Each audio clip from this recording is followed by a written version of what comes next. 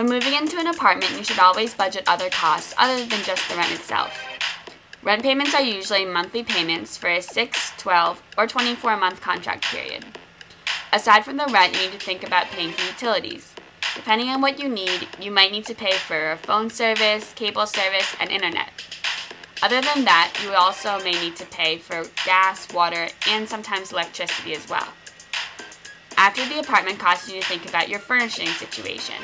Maybe you have family members who are willing to donate some furniture and appliances for your new apartment that they no longer need. This will save you more money than you think.